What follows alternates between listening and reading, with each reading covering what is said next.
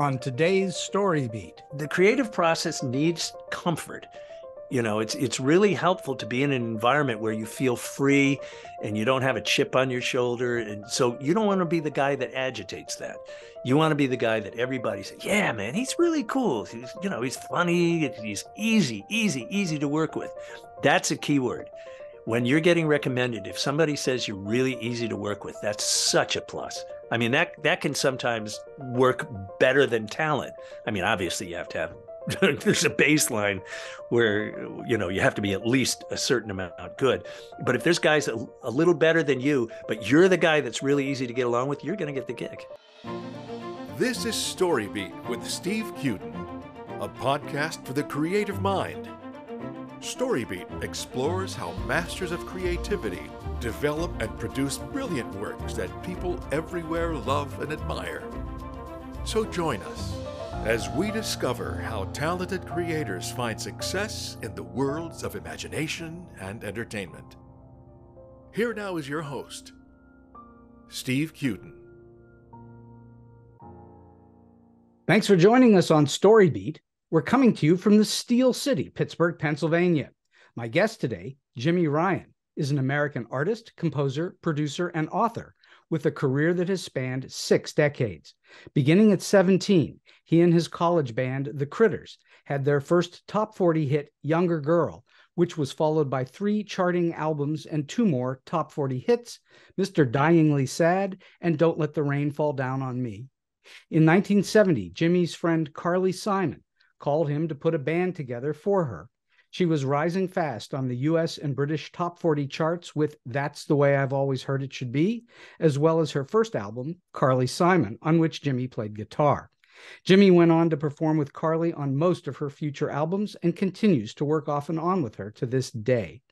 He's the guitar soloist on many of Carly's hits, the most memorable being You're So Vain and the Academy Award-winning Song of the Year, Let the River Run, from the movie Working Girl.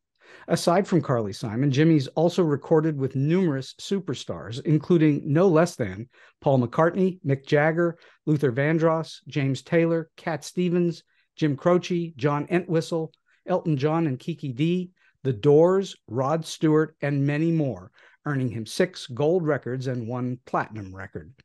As a studio musician, Jimmy has recorded alongside legendary session players like Jim Gordon, Klaus Voormann, Jim Keltner, Nicky Hopkins, Will Lee, Steve Gadd, Lowell George, Robbie Robertson, Paul Schaefer, David Sanborn, and many more. Along the way, he found time to perform in the original Broadway production of Hair, and he was a principal actor and musician in the Broadway production of Pump Boys and Dinettes. Jimmy has scored music for TV, creating themes and music for NBC News, CNBC, MSNBC, Lifetime, USA, and PBS, and he's also composed and arranged and produced music for over 500 radio and TV commercials for clients like Doritos, McDonald's, IBM, Ford, Nikon, Pizza Hut, Budweiser, Chevrolet, Coke, Diet Coke, and more. In April 2019, he and his touring band, The Hitmen, were honored with the first ever Road Warrior Award from the Nashville Musicians Hall of Fame. In 2022, Jimmy published his memoir, Behind, Autobiography of a Musical Shapeshifter. I've read Behind and can tell you it's a fascinating look at the life of a musician working at the highest levels of the music industry. If you want to know what life as a working rock musician is like, I highly recommend you read Behind. And please be sure to stick around at the end of the show today for a real treat. Jimmy has generously loaned us an unreleased song that he wrote and produced called Slow Burn. So for all those reasons and many more, I'm truly thrilled to have the multi-talented Jimmy Ryan join me today. Jimmy, welcome to StoryBeat. Thank you. My pleasure being here. It's a great pleasure for me to have you. So let's go back in time a little bit. You've been performing for quite some time now. I'm wondering, at what point in your life did all of this musical energy and desire start? How old were you? Well, the energy started probably at late 9 years old, early 10 years old. That was when Dick Clark's American Bandstand was coming into fashion, Ed Sullivan, people like that. And I can remember seeing Elvis Presley's first performance on Ed Sullivan. And I just said to myself, I got to do that. And I was never, of course I was a fan, but I wasn't a fan in the typical sense. I was a fan that I have to do this, not I have to watch this. Very, very different. I love these people just like the rest of the fans, but between Elvis, Buddy Holly, Chuck Berry, Jerry Lee Lewis, all these incredible. Little Richard was one of my big favorites. My dad didn't like him so much, but yeah, he preferred Lawrence Welk. It was very different kind of taste in music. A little different, is to say the least. Yeah. So I thought, well, guitar seems like a good way to go. So I begged and pleaded with my parents, and they took me down to a guitar store, and I got a rental acoustic guitar and started taking lessons. And, one thing led to another, and eventually, well, it was always serious. It was never just playing around. It was always, I'm working towards a goal here. And then eventually it became an electric guitar. And then eventually I started playing live, probably at around 11, maybe early 12 years old. Live as a solo act or with others? Well, just briefly, my mom wanted to cash in because she'd been spending so much money. So she would just volunteer me. She would go to, we had these things called fortnightly. I went to a Catholic school, and, fortnight is 2 weeks, and they had fortnightly every month or two. So go figure, the logic escapes me there. But this was for the young boys to meet the young girls and dance to records. It wasn't for a performance. But she said to the nuns, "No, my son is so good," and I was terrified. I had to get in there and I had to play my guitar. I didn't sing at the time, so I would just play some instrumental stuff. And believe it or not, it went really well. But the crowning one was in junior high when we moved to Port Washington, Long Island. My mom went to the principal's office. She dragged me down there, and she said, "My son has this fantastic band, and he wants to play for the Beehive." Beehive is another one of those dances. It's a mix of kind of thing. Right. And I just sat there saying, "Shut your effing mouth. What are you doing? I don't have a band." So I had, I don't know, 2 or 3 weeks to find musicians that could play at all and put a band together and play. So I did, and none of them were really good. I had to carry the whole thing, but it kind of worked. The kids liked it. Kids liked it because we were junior high. We were like 9th grade. What do we know about, live performances? Was there a point in there where you actually thought to yourself, you know what, I am really good at this, and maybe this is something I could do for my life's career? Oh, that thought never left my mind. That was always in my mind. But, I came from a family of engineers, from my dad, all his brothers. One of them was a doctor. My mom had a master's degree, in a highly educated family. So going off to be a musician wasn't regarded as anything more than a hobby. So I ended up going to school to study electrical engineering. But there was this key moment where we were called into the auditorium, and the dean of engineering gave us this talk, and he was saying, this is the 60s, and he's saying there is no career more rewarding than engineering these days. But with the space race and the fantastic cars and radio and TV, nothing I can think of that's a better career. I don't know, except maybe being a successful entertainer. And I said, "That's it. I'm out of here." You actually went to school at Villanova for engineering, right? I did. Mm-hmm. And I'm curious. This is a question I love to ask artists who have had alternative backgrounds. Mm-hmm. Has engineering had any kind of an impact on your musicianship or on your composing or in any part of your career? Has engineering factored into your life as a musician? 100%. Again, my dad was an MIT engineer. My brother also, and my brother got me interested in radio and building electronic stuff. So he taught me to solder when I was 9 years old. I was soldering, creating these things called Heath kits. I don't know whether I remember Heath kits. Sure. Okay, so you order them, and it comes with boxes of resistors and potentiometers, and you assemble this whole thing. So I would start building Heath kits. Lo and behold, things evolved in the music industry where recording became so inexpensive and easy to do. You didn't really need big studios anymore. You damn well better build your own studio or you're not going to get the call. So I set to work building my own studio with my soldering skills and my electronic skills, and I maintained it myself because I understood electronics pretty well. So yeah, it was a huge benefit. I mean, all those jingles that I did were a result of having a studio before anybody in New York had one, having I would call it a demo studio, where producers could come in and do demos for their jingles, and really cheap, because it was in my apartment, for crying out loud. I didn't have to charge $1,000 an hour. I charged like $25 an hour. How did you isolate sound in your apartment? Big moving blankets, those big, thick things, quilted blankets. I'd hang them on the walls, and I'd make people sing in my closet, my bedroom closet. All the things. I'm serious. But nobody cared. Did your neighbors ever wonder what was going on in your apartment? They did, and eventually I got evicted. So what happened was, in order to give them that cheaper price, I said, look, all you have to do is put me on the musician's or the singer's contract. And they said, sure, no problem. So I started getting on all these AFFM, the musicians union contracts. And then eventually I started pushing a little harder. I said, I do write. I'm not just an engineer. And so I would compete on the writing. And I said, but if my piece doesn't win, I still get to sing on it. Now, the old rule of thumb is, I can't remember what the formula is, but singers make a boatload more money than the musicians. I mean, just ridiculously amount more.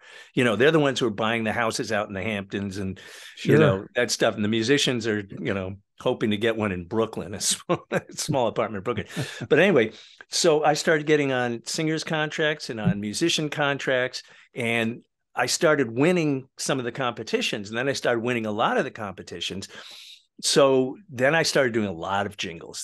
This was not the high point in my career. It was the high financial point in my career, but it wasn't fulfilling. I really didn't like it. I had to advertise things that I would never buy, and I had to convince other people to buy things that I would never buy. And there was often integrity issues. I drew the line at cigarettes. I wouldn't do cigarette commercials because I had been a smoker and I quit. And, I knew my mother-in-law died of lung cancer. So I can't do that. So, all right. So you were playing guitar from a young age. Oh, yeah. And you got good enough at it where you thought this is a career move. You can become a guitarist and a musician for the rest of your life. Well, not exactly in that order. What happened was I decided I was going to be a career musician. So I practiced hard enough so that I could be. There you go. That's a great philosophy. That's a great that was the order of events. What have you learned over time about playing the guitar that you wish you had known in the beginning? How to practice. How to practice. I always just listen to records. I have a good ear for music, and I can hear the elements within music. That's part of what this little show I'm doing, and we can talk about that later, is I can break a song down just by ear. I can tell you what every instrument is playing and play it back for you. It's just something, it's genetically built into my DNA. That's a real talent, isn't it? I guess, I don't think of it as anything to brag about. It's just something that's there. So that's a blessing and a curse, because I would just listen. I would start playing, and if I didn't get it, I'd play it, but I would always play it at the tempo that it was coming. You have to practice slowly. And I'm doing it now, and it's just so good. When you have a passage that you can't play, don't try to play it at tempo. Slow it way down. If it's like da da da da da da da da, play it da da da da da da da. And when you can play it 5 times at that speed, take the tempo up a little farther, and then play it like that. But really, really discipline yourself to not be Steve Vai in the first hour. If it's a difficult passage, just slow it down. And I remember telling my son this. My son's a fantastic keyboard player. And he would always sit down and try and play songs as fast as he could, and they'd always be sloppy. And I would say, Ian, slow it down. He hated that. Oh, he just hated it to death. He wanted to kill me. I said, come on. And I'd sit next to him. I said, slow it down. He'd play it a few times really slow. And I said, okay, now play it in tempo. And bam, clean as a whistle. So that's what I would say. Slow it down. Even Steve Vai wasn't Steve Vai in the beginning. No. Oh, my God. He was a fanatical practicer. And I've seen videos of him where he talks about exactly that. He said, I was trying to do this tapping thing where you have to go da, da, da, and you're using both hands tapping, not just one. And it was atonal, and he would play it very, very slowly like that. He said, it took me about 2 weeks to perfect it. He says, now I've gotten it up to a reasonable speed, and he goes, and he does it so fast you almost can't hear the notes. But he showed how he was learning. It was like 1, 2, 3, oops. And if you make a mistake, you have to stop and go back. Because if you make a mistake and keep going, you print the mistake. That goes into your memory. So you have to, that's the rule. You stop, correct the mistake from the beginning, and you have to do it 5 times perfectly before you can bring the tempo up. Yeah, it's muscle memory. Muscle memory. Sure. That just seems totally logical to me. And I think a lot of people do exactly what you're saying your son and others want to do, is to play it immediately as fast as you can. Sure. And I can almost guarantee you that the great players don't do it that way, because the great teachers tell them not to. You know. So when I listen to you play, and I've listened to a whole bunch of your work, it's obvious in the playing that you love what you're doing, because it comes through. Yeah. And so how much does passion factor into the music as you're playing it? It depends. There are, I'm not going to name the bands, but there are bands I hear that are technically fantastic, but I can't listen to them. You know, I hear 1,000 notes a second, and it doesn't mean anything to me. Does it just feel like stuff to you? Yeah, it just feels like intellectual nonsense. I can make a computer do that. Passion tells you to play notes and spaces, to let it breathe. You don't talk in run-on sentences, so don't play 16th notes for 10 bars. You know, play a few. One of my favorite guitar players is David Gilmour from Pink Floyd. He doesn't play busily. He plays long notes. He has pauses, and with so much feeling. That's the thing. You want to put feeling in it. You want to mean the notes. You're not just playing scales. Well, there's a reason why Eric Clapton is known as Slowhand. Sure.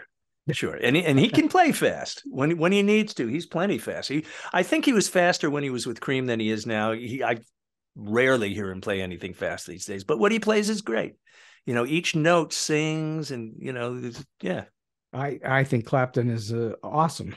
Yeah, I agree with you. Do you have a regular routine that you go through when you are practicing? It really depends on what I'm practicing for. You know, because I've become an author now, a lot of my days are spent writing. So writing, prose, not music. Guitar. So I don't practice as much as I used to, unless something's coming up that I need to practice for. Then I'll really bear down. Like when I'm doing my show, I'll do a week of 4 or 5 hours a day. And well, you've been playing so long that it's second nature to you at this point. It is. What goes away is the calluses. And then you're reminded, because it hurts, and your muscles get sore too. So I try not to skip more than a day or so. Every day play something. You have to keep your body supple in some way. Sure. It's an athletic thing, no less than playing football. It's just that you're using your fingers instead of your legs or your arms or whatever. Yeah. So what would you say is the most challenging aspect of then not only practicing a song, but developing a new song that you've never played before? What's the most challenging thing for you when you're trying to figure it out? Speed. Yeah. I've never been a fast player. I've never been a really fast player like Steve Vai. I've always had so many other things going on, which that's the good news and the bad news. I've managed to support myself and never have to do anything but being a musician as a result of being able to do so many things. That was where that shapeshifter thing came in the book. I believe that if I had practiced 6-7 hours a day in the beginning and became a phenomenal guitar player instead of a very good guitar player, it would have been different, and I would have been able to play fast. But it really does require practicing hours and hours and hours and hours a day, to develop that speed. But I haven't really needed it, because most applications don't want that. An example, and I don't mean to degrade the guy, because I don't even know who he is, but I saw the Zombies perform a few years back, right, out on Long Island. And their guitar player, who used to be a friend of mine, he used to be a A&R guy at CBS, but he died. They replaced him with a young, slick gas guitar player. And, the Zombies they're the pop music, simple, not drastically simple, but this guy was like full out distortion. It made no sense. He was fantastically good, but he needed to take a good close look at who he was playing with. Mm-hmm. It almost felt like he was trying to impress somebody who was listening who would hire him for a band that would have music like that. And it didn't help. I didn't like it at all. I preferred the original guitar player. You write in your book about the fundamental rule of being a backup musician. Mm-hmm. What is it? There's a bunch. Give us 1, 2, 3, whatever you got. Okay. Humility. You're not there. This is not your record or your jingle or your session, whatever it may be. It's theirs. So when you come in there, people might want to hear your opinion. They might not. They might want to hear their opinion, and they're paying you to play their opinion. Mm-hmm. And I made that mistake early on when I would hear them doing things that just made no sense and they were awful, and I would tell them. And I wouldn't be totally rude about it, but I said, that's not going to work. No, you never say that's not going to work, ever. What you say is, sure, let's give that a try. And then you do exactly what they say and let them realize that it doesn't work. But when you say it doesn't work, you're a dick, And in these sessions, if you're doing an album, for instance, you're living with these people. You're having meals with them. You're in the studio every day if you get hired for a whole album. So you got to watch yourself. You don't want to be too familiar unless you really know them very, very well. Then it's okay. But still, humility, don't be the guy that knows everything. Don't be the guy that's critical of the singer-songwriter, whoever you're working with. Just be the nicest guy in the world, because that's what you're getting paid to do. That's the job. And it doesn't hurt to do that. It actually takes responsibility off your shoulder because it's not your record. If it's a bomb, you don't care. Would you say it's very different if you are, in fact, the producer of the record? Oh, hell yeah. You're the guy who's ordering everybody around. You're the guy who can tell the guitar player, that sucks. Don't do that.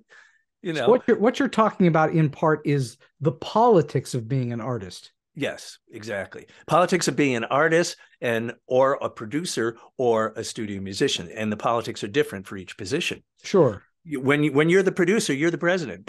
But the artist sometimes is over your head. Not always, because sometimes producers can be very, very pushy with artists. I had an artist that worked with Gus Dudgeon. And Gus, of course, produced Tumbleweed Connection for Elton John. He might have produced his first album, I don't remember, and possibly a couple other after that. And those albums sound fantastic. Gus is a great producer. But he told this artist to approach her music a certain way, and she didn't like it. It wasn't her music. But he prevailed, and she never ended up having a hit. So was he right? I don't know, because I never got to hear her side of the equation. I found with Richard Perry, one of the greats. Richard was a very good friend of mine. And Harry Nilsson, right? Oh, yeah. Harry Nilsson, Ringo, Carly, Pointer Sisters. Richard really knew what he was doing. And he had a way of making people do what he wants in a nice way. How did he do it? He never raised his voice, ever. He always was, well... He has this deep voice. It kind of sounds like that. He says, just try it. If you don't like it, I promise you, we'll throw it out. You never throw it out because he's always right. He's just, we did You're So Vain with 3 different drummers and 3 different bands because he didn't like it. And Carly was fine with the first time around. So we had Andy Bound on bass, and we had Andy Newmark, her regular drummer, on drums. And we did Carly on piano, and me on guitar. We did a whole track. He threw it out the window. We come in the next day. What are we doing today? Oh, we're going to do You're So Vain again. I said, oh, really? What was wrong with the last one? He says, nah, I didn't like it. Okay. And then 2 new people come in. Barry D'Souza on drums. He keeps Andy Bound. Andy Newmark is gone. Carly didn't get fired, and I didn't get fired. So I did another track. And Barry D'Souza, good English drummer, nope. And then all of a sudden, Jim Gordon comes in, and it is magic. I finally saw, or heard, I should say, what he was talking about. And Jim Gordon, I talk about his resume as a 6-point font on 30 pages. Wow. The number of people oh my God, the Monkees, Crosby, Stills and Nash, Mamas and the Papas,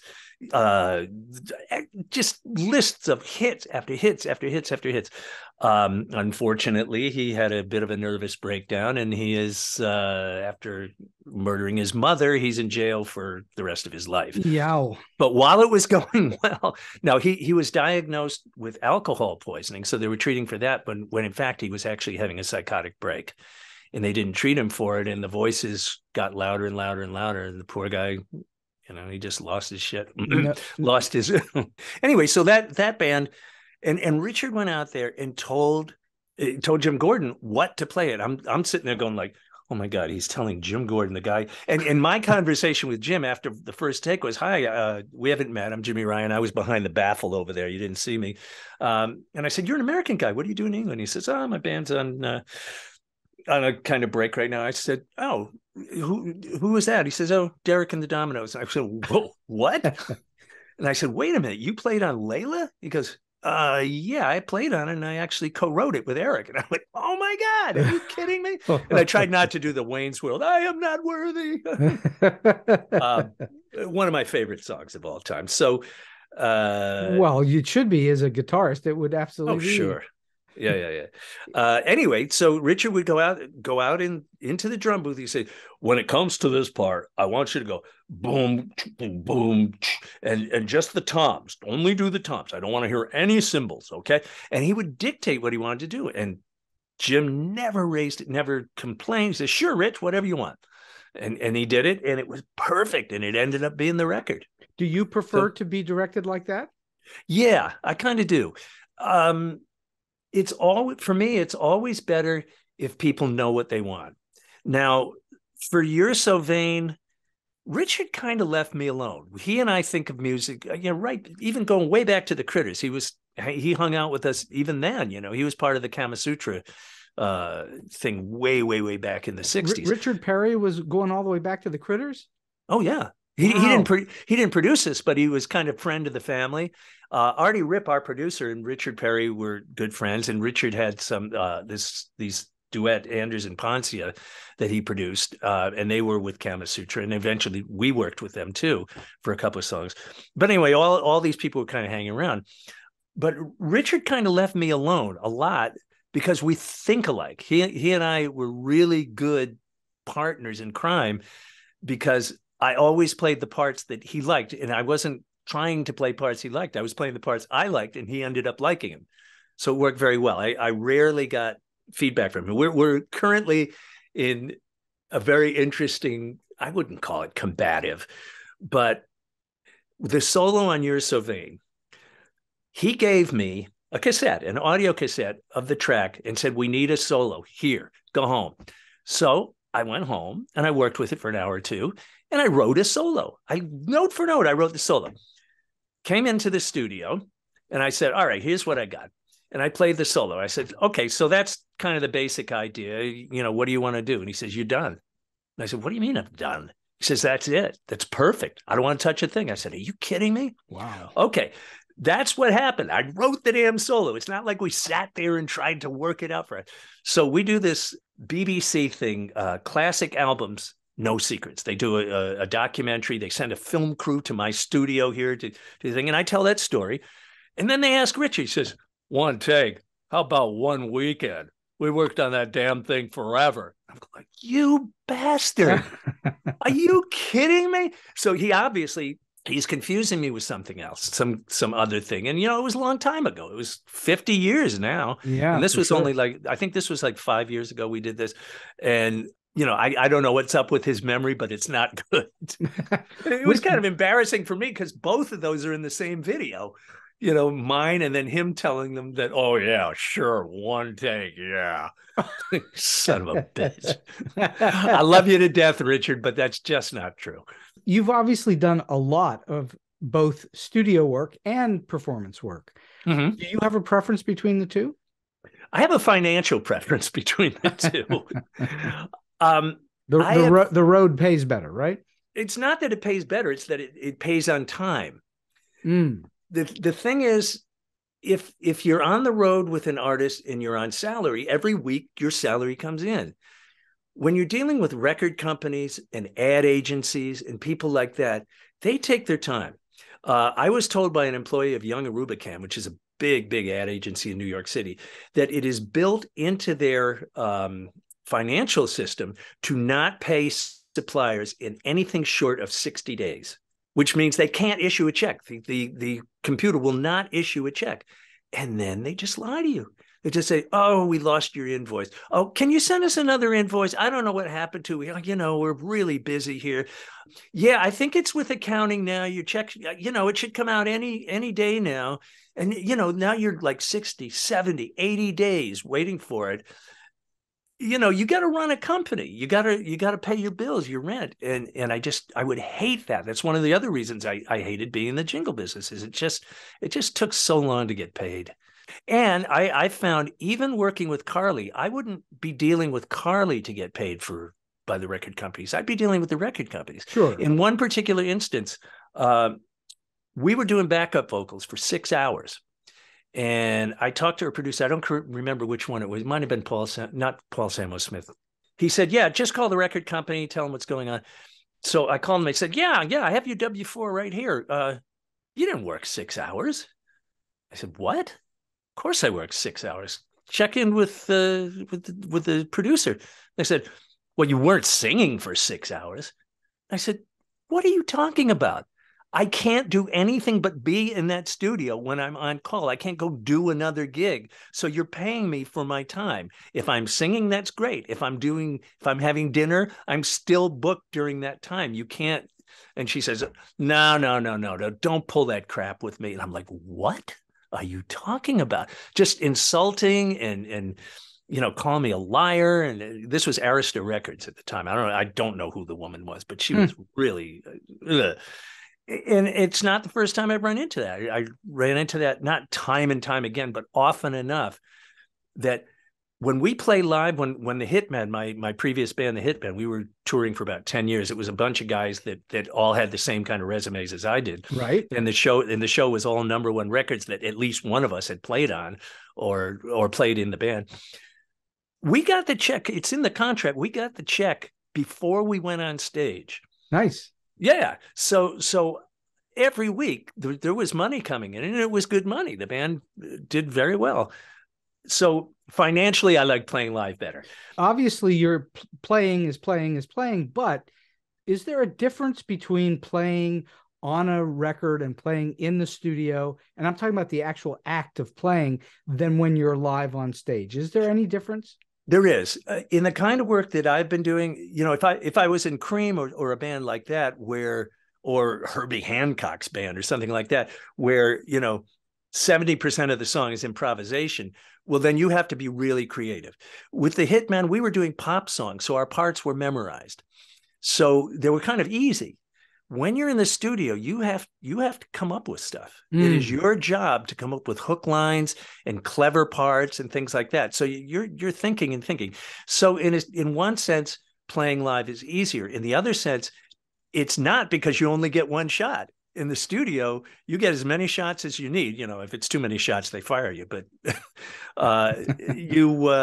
you get a number of times to get it over till you get it right, or till they like it. Live, you got one shot.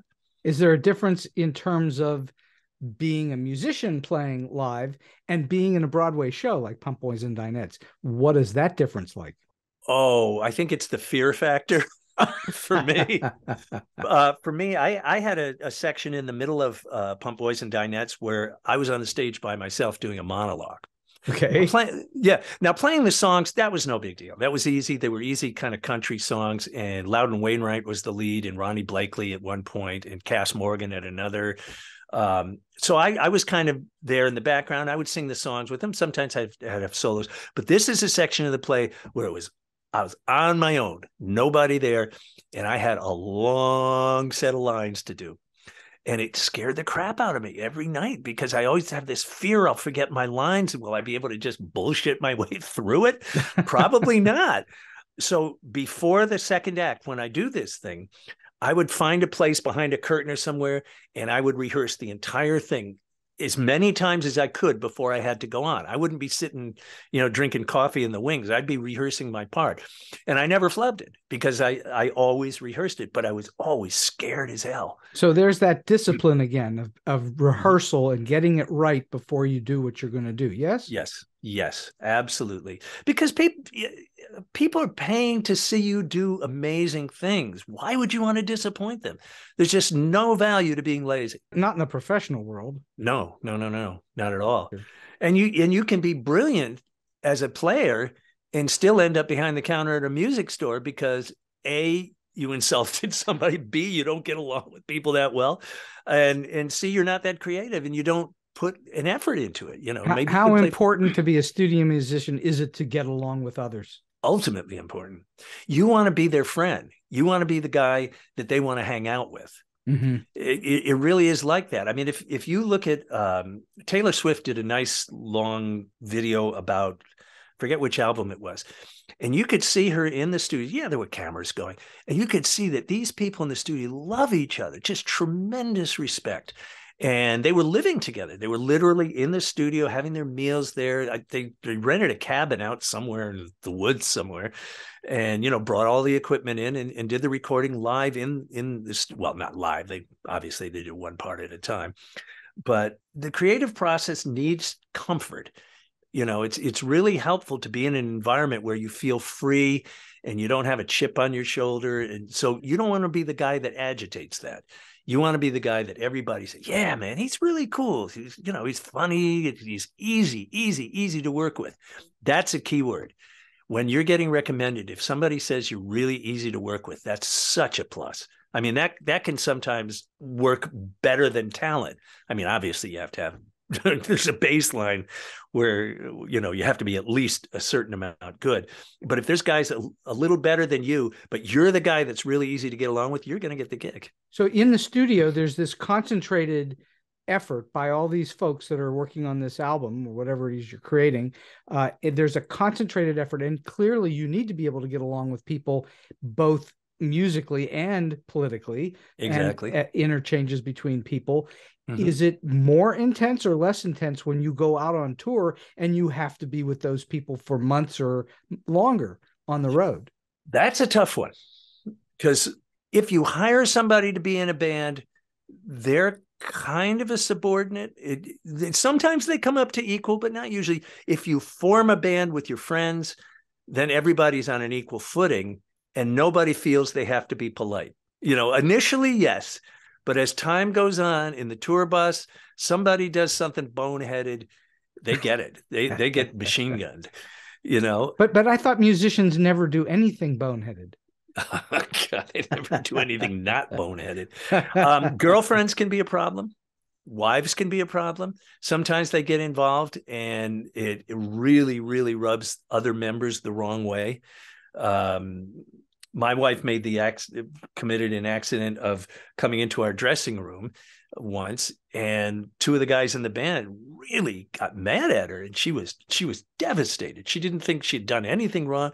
And then they came after me and said, you should be more professional, and you should know better than to, we're getting dressed. I said, no, you weren't getting dressed. You were completely dressed. All right. Well, it doesn't matter. The women should not. And it was so petty. But, that's what happens with bands. There's personalities involved. And if you're really lucky, you love each other and it doesn't go badly. Well, it's always about personalities. Isn't even playing the music. It's about the personalities that are in whatever the chemistry is in the band, isn't it? Sure. For better or worse. Yeah. And so what is the difference for you then in playing with someone who you think of as an absolute equal versus someone who may be equal to you but is actually super famous, like a Paul McCartney or like Carly Simon? Is there a difference in the way that you do your work around them? Yeah, I would say you're a little more careful depending on how close you are to the person, and you even have to be careful there because you can overstep bounds. I mean, Carly's an odd exception because we were very close friends before she ever made a record. She was my boss's girlfriend when I worked in a guitar store between the Critters and, whatever the next gig was, probably Crazy World of Arthur Brown. And So we hung out, we double dated with my girlfriend and her and Dan. So when we started making records together, I was kind of like an equal to her, except in reality, I was nothing like an equal to her. If we had called it the Carly Simon Band, like Peter Gabriel's band or something like that, and we were all getting the same amount of money, it would have been different.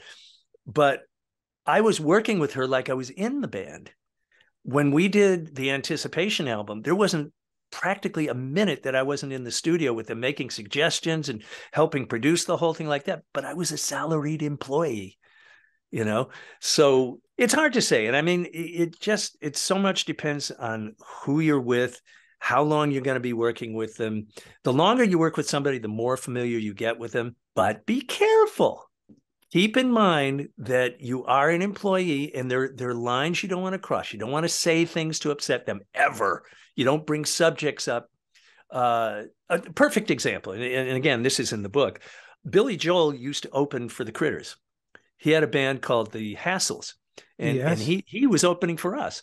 So by just some crazy thing, I played out on Long Island with Carly, and a show that Billy put together to save the farmers out in the East End of Long Island. It was us and the Cars and Foreigner and Don Henley and Billy Joel and Carly. It was just this amazing lineup. Anyway, when the show was over, I went to grab my guitar case and it was gone. I said, "Who the hell would steal my guitar case?" One of Billy's roadies accidentally threw it in the truck thinking it was one of theirs. So he said to me, he says, "Look, we got your case. We're dropping everything off at Billy's. Just go over to Billy's house tomorrow and pick it up." And I said, "Go over to Billy's house." I said, "Yeah, it's, such and such and such, so drive, near the water in East Hampton, Long Island." So I go there and I hit the little, there's a gate. You can't just go to Billy Joel's house. And I said, "Hey, it's Jimmy Ryan. I came to get my guitar." I said, "Oh yeah, Jimmy, come on in." The gate opens up and I drive in.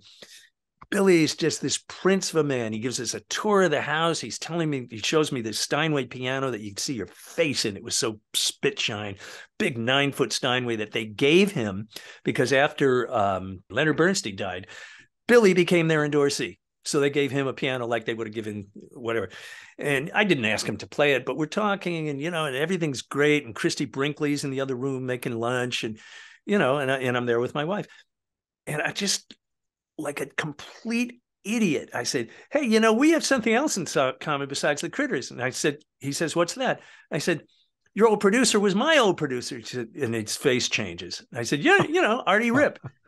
And his face just fell to the ground. And I just said to myself, "Oh my God, why did you say that?" Artie Ripp took 10% of Billy Joel for like 15 years.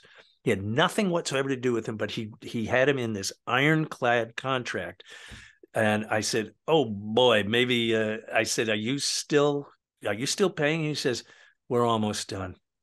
And then the next thing was, "Hey man, your case is by the door," and that was it, And I know a couple of guys in Billy's band. If this guitar player ever quit, I could certainly play in Billy Joel's band.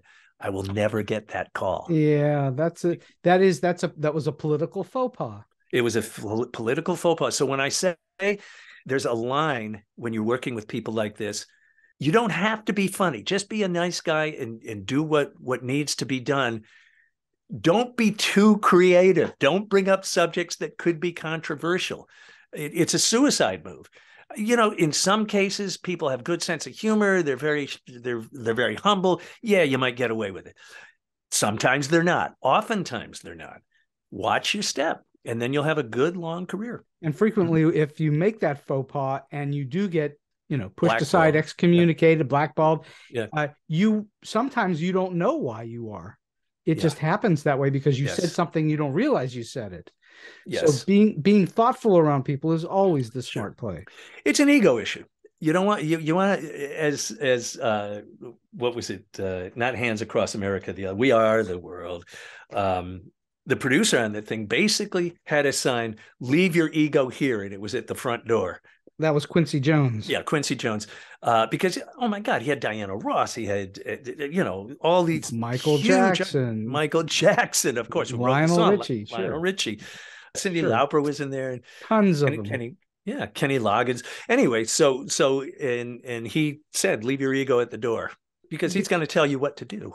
Exactly. And Yeah. and he didn't want all those egos making a mess in the middle of him trying to record something. It Yeah. probably under enormous pressure of time, because he had all these people there at the same time, and probably all of them had other commitments and needed to flee back out the door. So it was probably done in a relatively short period of time comparative to if you were making a full album over many days or weeks. Yeah. I'm just curious, you are also a successful songwriter, and I'm wondering for you, what in your perspective makes a good song good? It has to say something in a way that, well, it doesn't have to say, it's got to have some of these elements. It has to either be saying something that you haven't heard before, or saying something you have heard before in a way that you haven't heard it before. It has to have a twist and a catch. It has to be a subject that is interesting to a lot of people, not just you.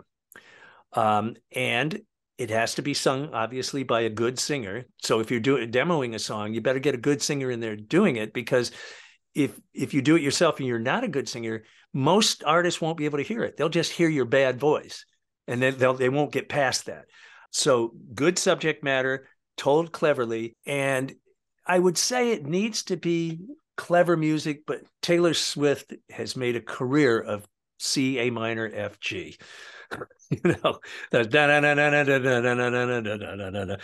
So many of her songs use that. So that element, her production is fantastic. So where she doesn't have real sophisticated chord changes, she has great musicians, good sounds, really, really good expression in her voice. She has a very compelling voice. It's not a classical singer's voice. It's just a voice that's conversational and you like listening to it. So, yeah, I would say just the lyrics are very important. Or if they're not very important, then the music better be killer. Because I mean, the Beatles got away with love me do. You know I love you. I'll always be true. So please love me do. They got away with some pretty bad lyrics, and they got basically castrated by Bob Dylan. But they also came up with some extraordinary lyrics after they got castrated by Bob Dylan. Bob Dylan basically said, these guys have the ears of the entire planet, and they're not saying anything. What's up with that? And John Lennon took that like, he took the heart. And then after that, he wrote Across the Universe and all these like amazing, I Am the Walrus. Cuckoo Cuckoo. Cuckoo Cuckoo and stuff like that. So on what do you compose? Your guitar, or do you go to some other instrument? Yeah. Guitar. I haven't written a song in a very, very long time. If I was a assigned songwriter for Walden Music for a couple of years, and Andy Goldmark and I, my writing partner, we would do it, 6 hours a day, every day, and we would write songs that we thought were really good, and they wouldn't get covers, and songs we thought were pretty good did get covers, and I just didn't feel like writing for other people. On the other hand, when I got into writing for TV stations, I loved writing instrumental music. And I did it much, much better than I did songs. Because the words were the problem? Not so much the words were the problem. It's the restrictions were the problem. There's such a restricted format for writing pop songs, and very few people succeed getting out of that format. It's like verse, chorus, bridge, chorus, out. Most songs really follow that formula. The Beatles got away from that. Eleanor Rigby, no, even that one was, look at all the lonely people, was kind of a chorus. But when I write for TV shows, I've worked on a number of TV films. You look at the action and you emotionally start thinking about what is a musical element that will make that come to life. And I'm good at that. That's something that I found I don't feel I was that good at songwriting, but I was really good at doing that. And especially news. I wrote the themes for CNBC's, all their daytime shows, the financial shows, in 2005. They've gone through several composers since then, but they always tell their composer to use my theme. So they have to incorporate my theme. So can you say ASCAP? I can say ASCAP. Yeah. So I still get royalties on a little theme I wrote in 2005.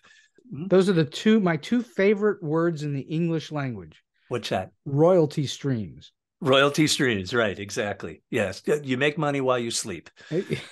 You make money while you're just standing there. Yeah, exactly. How important are titles as hooks For songs? for songs? How important? They're important for anything you're trying to sell. They're important for a house in real estate. They are really, and this is a very important subject that I wanted to jump in with here. They're really important for books, much, much more so than I thought.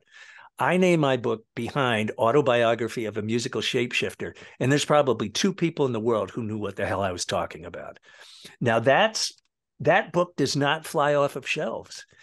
All my fans bought it. That was fine, and I had a lot of fans from the Hitmen and, the Carly Simon days. I posted it on all the Carly Simon websites, and a lot of people bought it there. But then it just stopped. It's not flying off the shelves. Amazon is not recommending it because, so as of yesterday, we are reissuing the book, and the title of the name of the book is The Superstar Chronicles, Tales of Life Among Rock Royalty, a memoir. Now you know what the book is about. It's like, duh, there it is, right in your face. This is a story about superstars and living among them. Titles are really important. Really important. I assumed behind was a double entendre, that it was both you're behind the artist, and that you can play from behind as well. Yeah, it was. That you got it. It was the shapeshifter part that nobody knew about. And I'd have to explain over and over. You were able to play for almost anybody at any time. Well, it was more than that. I was able to be an actor. I was able to be a jingle writer. I was able to be a studio musician. I was able to be an engineer. I had to keep reinventing it actually came from Star Trek, from Deep Space Nine, the character Odo, who was a shapeshifter. He would literally be able to turn himself into a paperweight in an office where people were plotting the overthrow of Deep Space Nine. And as soon as he got all the stuff he needed, poof, he pops out and he's Odo. And he was literally called a shapeshifter.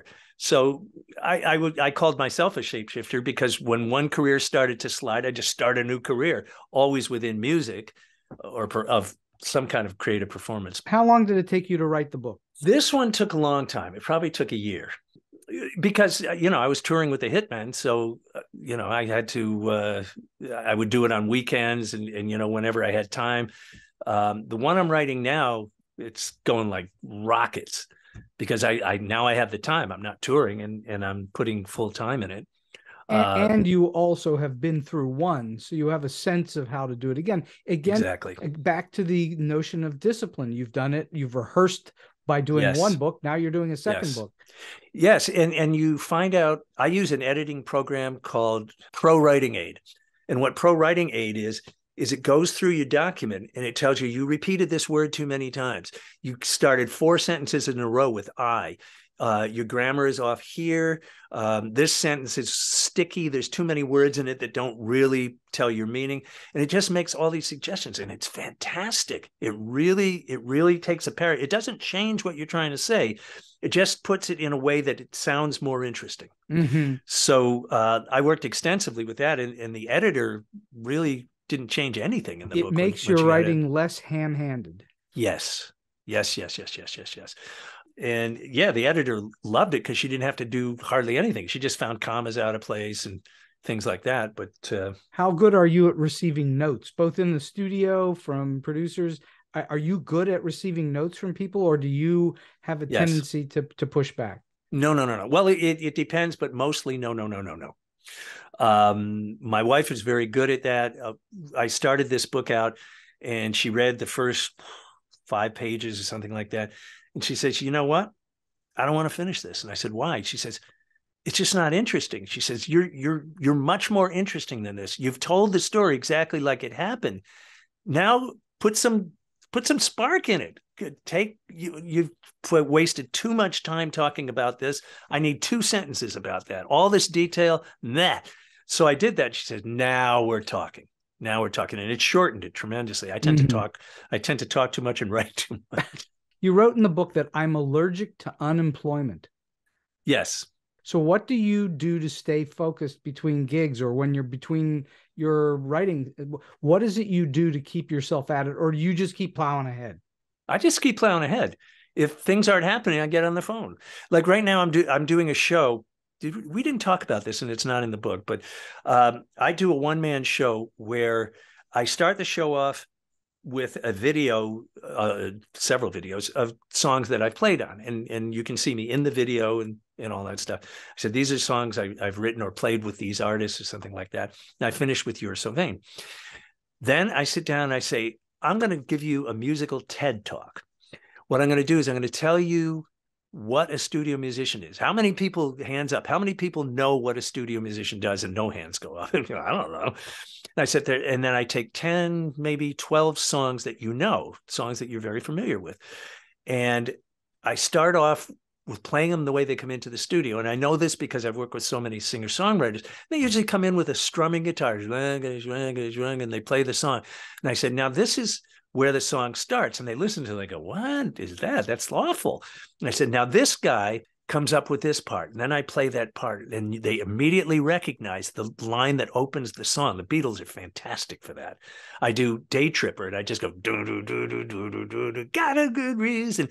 And I said, if they had done that, it probably would have been a minor hit. I don't think it would have been a number one record. But I said, then George Harrison sits down and he goes, bum, ba, do, do, do, do, do, do, do, do, do. I said, that line, the second he plays it, you know what song is coming up. It is the biggest hook. It goes all the way through the song. Without it, it's just like a Chuck Berry's blues song. There's nothing really to it. It's just dun, dun, dun, dun, dun, dun, dun, dun, dun. And I do, like I say, 10 or 15 songs where some songs have a whole bunch of those things. And I play each little element. I talk about, I actually do Kashmir. I actually acoustically do Kashmir. I had the wonderful. How do you do Kashmir acoustically? Now, I actually had a conversation with Robert Plant when I was living in England. I was working with John Entwistle of The Who, they're buddies. He came into the restaurant where we were sitting, sat down. Well, he sat down next to me, and you think I didn't pick his brain? And this one gets really funny because there's a part in the song where he goes through all this fantastic poetry, and the punchline of the whole thing is, whoa, whoa. And he just goes, whoa. And I tell the story about how they go to they get to that point, they realize they forgot to write lyrics for it. Anyway, I don't want to give the whole thing away, but so I do about 10 songs like that, and it's funny and it's informative, and it's like a TED Talk. And then when that's all done, I pull the book out and read 2 chapters from the book. Then I take questions, and hopefully I sell some books at the merch table. So I have been having this incredibly fun conversation with Jimmy Ryan for the last hour or so, and we're going to slowly wind this thing down. I'm wondering, in all of your experiences in show business and beyond, do you have a story that you could share with us that's either weird, quirky, offbeat, strange, or just plain funny? Here we go. Okay, this is just weird. So this is Carly Simon's first band. It's me, Paul Glanz, Andy Newmark, and Carly. It's just the 4 of us. And in those days, she was doing acoustic-ish songs. She wasn't doing these big, like, nobody does it better with big orchestras. It was just folky stuff like Anticipation. Right. So it's the 4 of us. And we're bored. We've done a bunch of gigs, and Andy Newmark is a really funny guy. He's the drummer. He likes to come up with quirky stuff. He says, I've got this great idea. And we're like, yeah, what? And it was, I think we were playing for a college. He says, let's wrap ourselves up in toilet paper and go out. And we're like, what? He says, we'll go out like mummies. And Carly says, I love it. Let's do it. We took like 10 rolls of toilet paper out of the bathroom in the dressing room and just started wrapping each other up to the point where we were mummies. And we got the guitar neck sticking out of here. We're wrapped around the guitar. You can't see anything. So we kind of like step, feet close together so we don't tear anything. We go out on stage and people are, yeah. And they see us and we're wrapped in toilet paper. And then we burst out of the toilet paper and we start doing, I don't know, Anticipation or something like that. And the toilet paper is everywhere. It's all over the floor, everything. No one laughed. And not one person mentioned it. She signed autographs. We talked to people afterwards. There was not a word. It was the weirdest thing we've ever done. It was just so ridiculously stupid. And no one, they noticed it. It was really hard to not notice. We were wrapped in toilet paper. Including Carly Simon. And she was just as wrapped as we were. It wasn't just the band. She wrapped herself up too. My goodness. Yeah. So that takes weird to pretty high level. So I Anyway. know you already gave us a bit of advice earlier, and I'm wondering if you have any other advice you might like to lend to those who are starting out in the business, or maybe they're in a little bit and they're trying to get to the next level in the world of professional musicianship. Do you have any other thoughts? Yeah. Make sure you're good before you put yourself in a big door. Before you go through a real big door that could be a career changer, be prepared. Don't go in half-cocked. Don't go in and play something to demonstrate what you can do that you don't do really well. Because it's a one-shot, well, it's not necessarily a one-shot deal, but it's a one-shot with that group of people. You want to always be prepared. You want to rehearse, you want to practice, and give it your absolute best. Don't go in half-cocked. That is super solid advice, because otherwise it will show and people will not hire you. That's right. That's exactly right.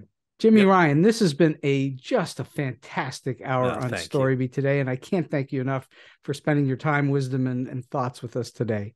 My pleasure. And can I just do a plug for the book? Sure, please do. Sure. Okay, so the book it's out under a different name, but it's going to be re-released probably in a month or so. It's currently under the title Behind: Autobiography of a Musical Shapeshifter, and that's available on Amazon, Barnes & Noble, all over. It's got a solid 5-star review, 85 reviews. It's doing well, but we want it to do better, so we're changing the name, and in a month or so, it's going to be called The Superstar Chronicles: Tales of Life Among Rock Royalty, and that's what the book is about. It's Tales of Life Among Rock Royalty. But it's the same. They're the same book with a different title. It's the same book, but I'm adding a new chapter to it. The story about it's about a 7-page story about my experience being in the Rock and Roll Hall of Fame, going to the Rock and Roll Hall of Fame and performing. Which I saw you and right. Olivia Rodrigo, right? Olivia Rodrigo. Yeah, that coming out of nowhere and getting a chance to perform for 7,100 people with Steven Tyler and Lenny Kravitz and you've got rock royalty right in front of you. Yeah, exactly. And fortunately, when I did You're So Vain with Olivia Rodrigo, fortunately I couldn't see them, because if I had seen Steven Tyler right in front of me, I'm sure I probably would have flubbed my solo. But the spotlights were right in my eyes, and I was focused, and I practiced and practiced. Even though it's a simple solo, you can mess up a simple solo. You can squeak or something like that. I knocked it off without a mistake. And then I saw the video, who was in the front row, the Eurythmics, and oh my God, glad I didn't see them. I got to see the Rock and Roll Hall of Fame ceremony. That was terrific. It really was. Jimmy Ryan, this has been a fantastic hour. I can't thank you enough. Steve, it was my pleasure. Thank you so much. So, as promised, we have a real treat. Please sit back and enjoy now Jimmy's unreleased song, Slow Burn, which he wrote, produced, and played all the instruments, sung by Joe Lynn Turner. Here now is Slow Burn.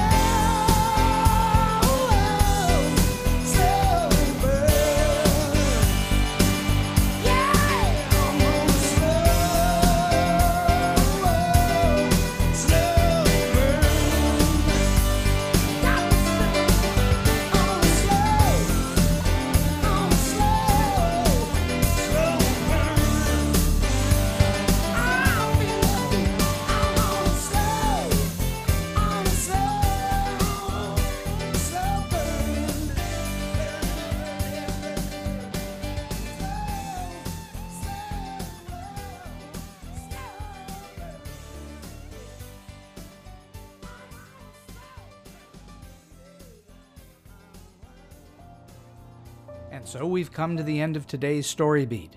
If you like this episode, won't you please take a moment to give us a comment, rating, or review on whatever app or platform you're listening to. Your support helps us bring more great StoryBeat episodes to you. StoryBeat is available on all major podcast apps and platforms, including Apple Podcasts, YouTube, Spotify, iHeartRadio, Stitcher, TuneIn, and many others. Until next time, I'm Steve Cuden, and may all your stories be unforgettable.